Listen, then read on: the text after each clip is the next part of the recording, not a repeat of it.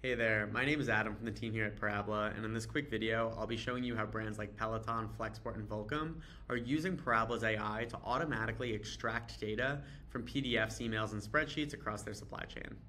Now, I imagine you and your team probably receive PDFs today that look something like this, where maybe there is information like an invoice due date, a PO number, and different line items that you need to extract from that PDF.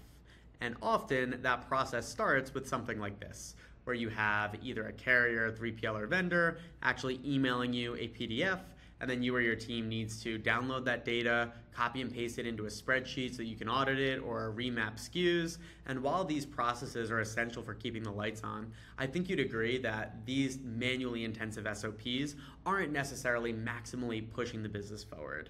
And so using Parabola, we're able to automatically pull in data from email bodies and attachments. And so as you can see here, we're looking at that same invoice, and then we're using AI to define all the data that we want to extract from that PDF.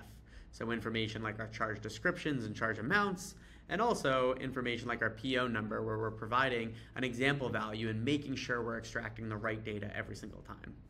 Now that I have this data nice and structured here, a whole lot we could do with it. We could audit each line item against a rate card. We could clean up some of this data. In this example, I'm interested in seeing spend across different categories. So we're actually using AI to classify all of these line items into specific spend buckets.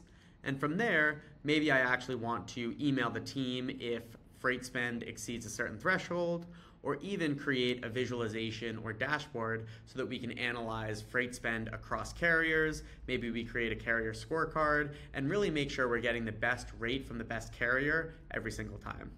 Now, while this is one example, a whole bunch of different applications where this type of AI and automation can be relevant. We see a whole bunch of different inventory reconciliation types of use cases where we're comparing inventory levels across our ERP, WMS, and sales channels. Maybe we're doing a freight or invoice audit, or even analyzing Zendesk customer tickets to determine the root cause of our most common customer complaints. In short, if it happens in emails, PDFs, or spreadsheets, we can probably help. Let us know if you have any questions, and thanks for watching.